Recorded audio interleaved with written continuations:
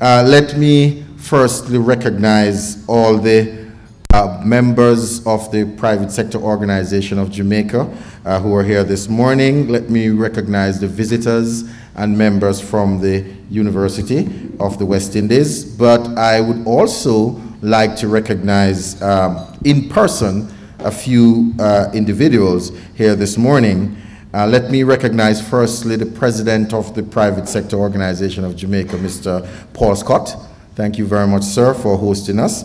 Let me also recognize our guest speaker for this morning, Professor Sir Hilary Beckles, who really needs no introduction. And I could say Sir Hilary and everybody just say, let us listen, but I will do some injustice if I do that, so we'll introduce him later on.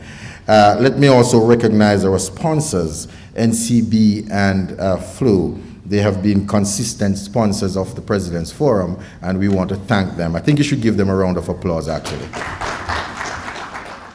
I've been asked to speak to you today about retail analytics, and I think it's timely because a quick poll, and this is what retail analytics is really about, right? A quick poll, by way of a good morning, how many of you have started Christmas shopping already? Oh, a lot of you, right? So if we all remember our times with fashion nights out, last Christmas, walking the malls, right? Even if you've done your shopping before, you always walk the malls. Be it here at home or abroad, we're always walking, trying to figure out what's that last minute gift, or how do I make that last gift even better? Retail analytics actually helps retailers to guide us down that path. And Cable and Wireless, we're looking towards doing that within Jamaica as well. In fact, we've launched it across the region. And we've done it in a way that says, hey, if we provide public Wi-Fi, for example, which we're doing, in Halfway Tree, in Constant Spring in the mall, when you hit the mall, and you meet that first vendor to your left, and retail analytics says, hey, pop up, jump onto my Wi-Fi, and you log on. We can then take some information about you. That vendor can say, who are you? What's your age group? What are you looking for? Anything they so desire. So by the time you're halfway down the strip, there's someone else saying, I know exactly what you're looking for because the first vendor didn't have it. But we're all working together to get this information in. And that's what the polling is in retail analytics. That's what it's all about. It's when you go to Miami International Airport, when you log onto their Wi-Fi, and they ask you to capture your name, your email address, and you go, oh, it's nothing.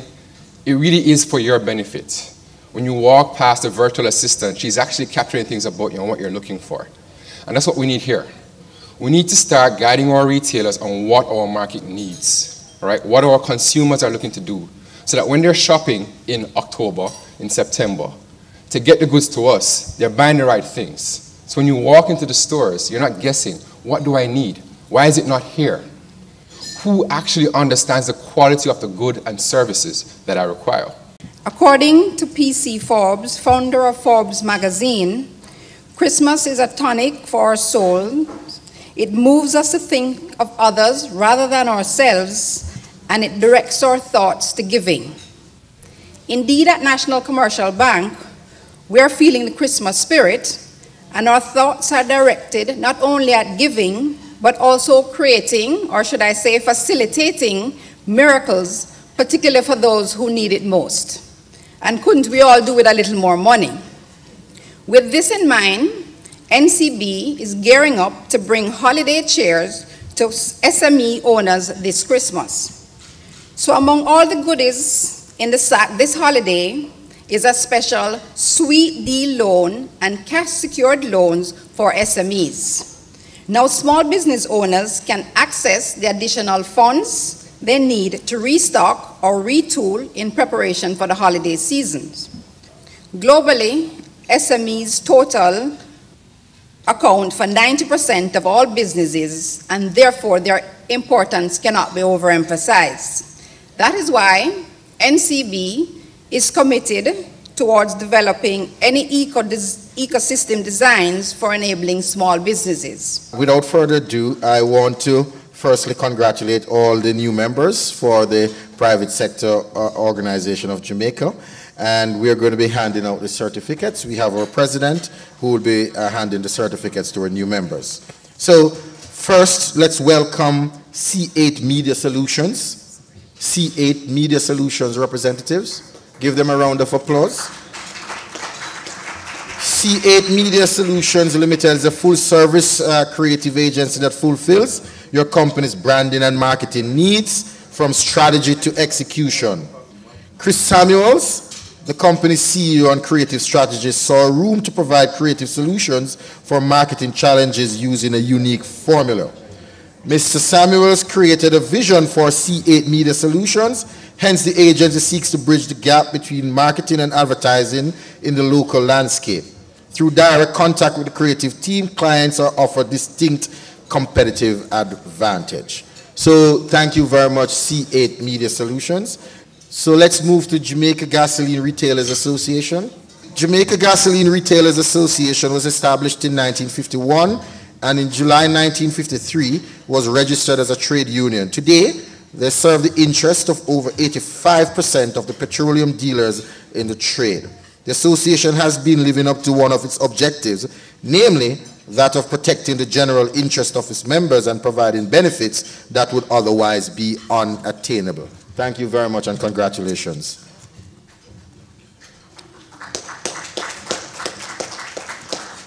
Let's move to the representatives for Paramount Trading. Paramount Trading, great.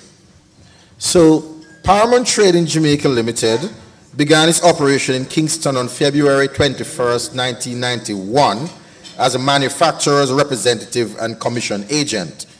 The company was founded by Managing Director Hugh Graham with the support of Director Daryl Fong Kong and Richard Rogers. On December 31st, 2012, Paramount Trading became a publicly listed company on the junior market of the Jamaica Stock Exchange. They specialize in, but are not limited to, raw material, chemical distribution, stamina trucking, and transport haulage services. Professor Sir Hilary Beckles is the Vice Chancellor of the University of the West Indies. Before assuming this office on May 1st, 2015, he served the university as Pro-Vice Chancellor and Principal of its Cave Hill campus in Barbados for 13 years.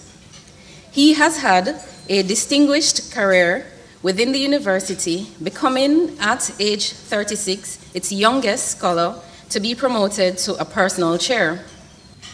As Professor of Economic and Social History, he won the first Vice Chancellor's Award for Excellence in the field of research. He is Distinguished University Administrator, internationally reputed historian, an expert thinker, and strategist in higher education.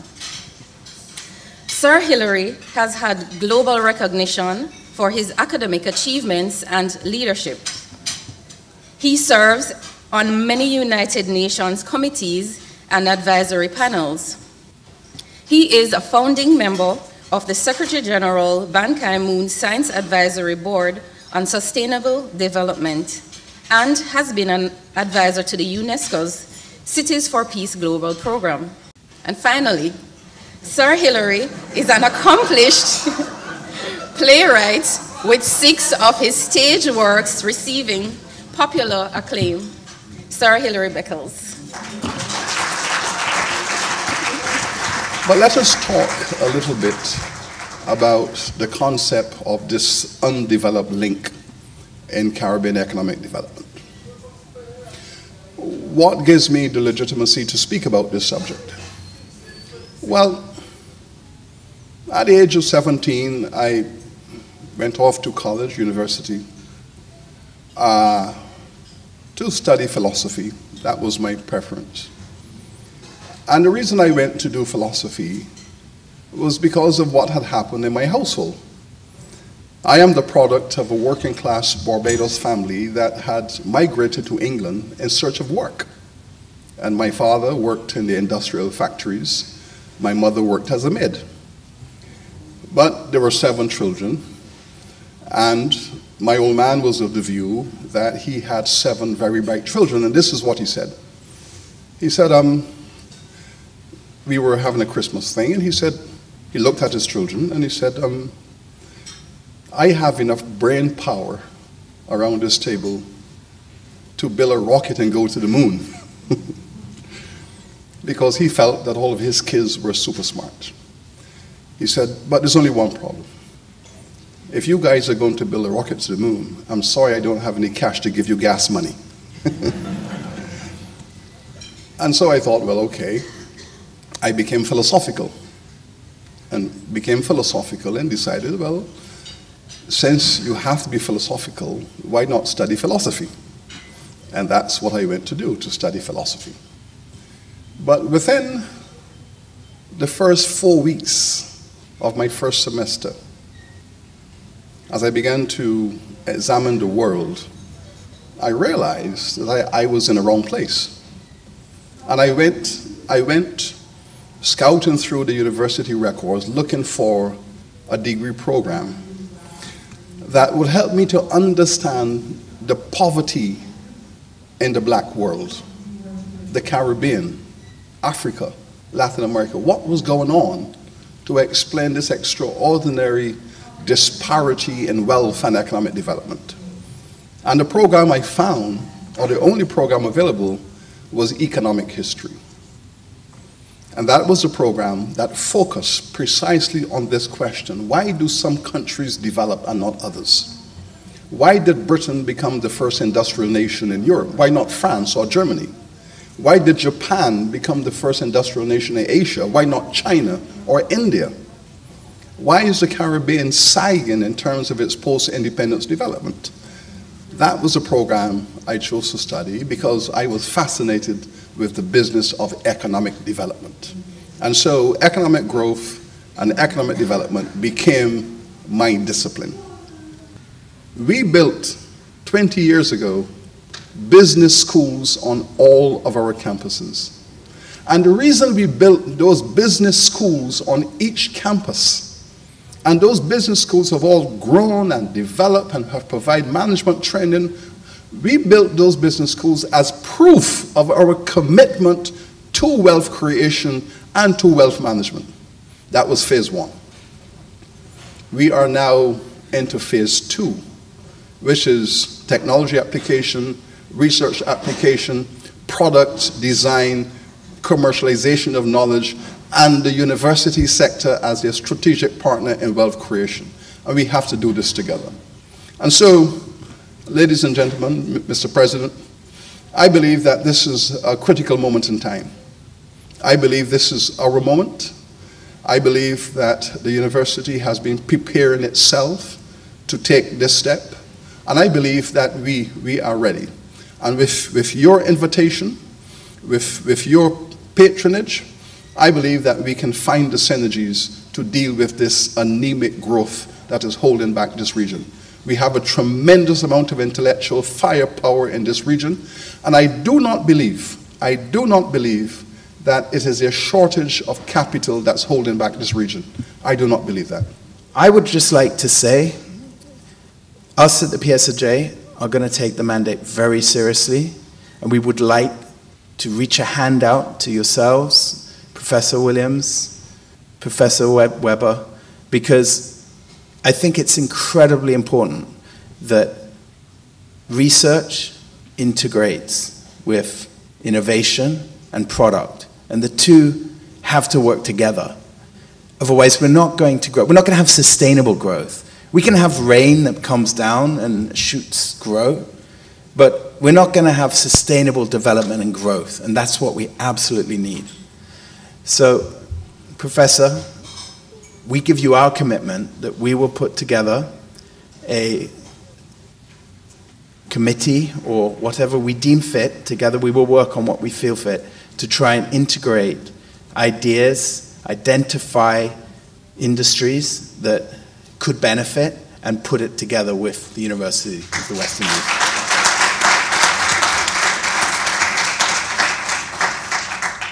It may be our role that we need to drag the private sector to this, because quite often we're not fully aware of the capacity and capability of innovation.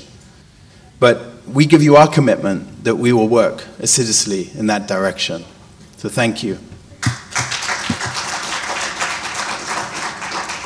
I would really like to thank you personally and on behalf of the PSOJ and the audience as well. I know Minna did that earlier, but it's not often we get the opportunity to listen to someone who has such great history and such experience. I'm truly a believer in economic history. I think a lot of economic analysis gets completely lost when not put in the context against history. And one of the things that we're always in danger of is getting too technical on the economics, because one of the issues is it assumes rationality. And unfortunately, I heard a saying the other day, emotion doesn't run through irrational channels. And that's how economies work. That's the reality. You know, you can have fantastic economic, technical situation developing and converging, but it takes time for people to gain the confidence, because memory is there, and memory creates emotion, and emotion has to be evaporated before you can really take those true technical economic steps and be that rational individual. And Jamaica, I think, we're sort of in that position. We have what I believe is a document here, is a tremendous document. And we have Maureen here in the audience, and I'd like to congratulate you and your team on the hard work that you put together, put this together. And I don't think I'm ever going to be tired of congratulating you, because in this document are 8 initiatives that are common sense initiatives. And a week ago, the UE, through the Mona Business School, had a conference here, and they were talking about connecting the dots. What is needed to connect the dots? And I think the most important thing is implementation. That is what's needed. But Sir Hilary touched on it. To implement, you need people.